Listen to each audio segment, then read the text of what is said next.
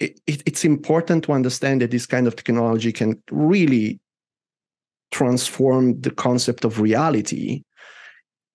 Let's think about ways to create a governance about the usage of those technologies. I'm talking about immersive, I'm talking about AI, I'm talking about blockchain, I'm talking about quantum computing, that will not create chaos in the society as we know it, and raise awareness to local governments and even higher institutions like the United Nations or the European Union about the potential disruptive